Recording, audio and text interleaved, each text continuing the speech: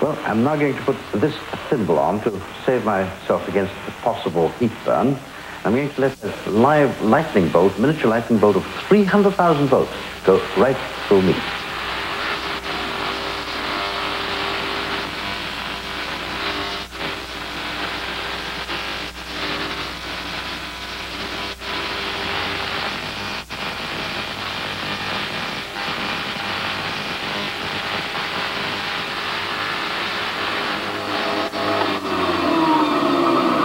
Well, it certainly does give you a weird feeling, but is hardly surprising after 300,000 volts.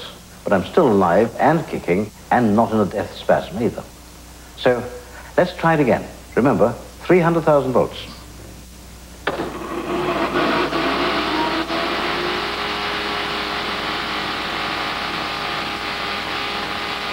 Don't try this yourself.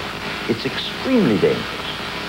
Part of the secret is to reduce the current density to under 1,000th of the level of a domestic 13-amp socket.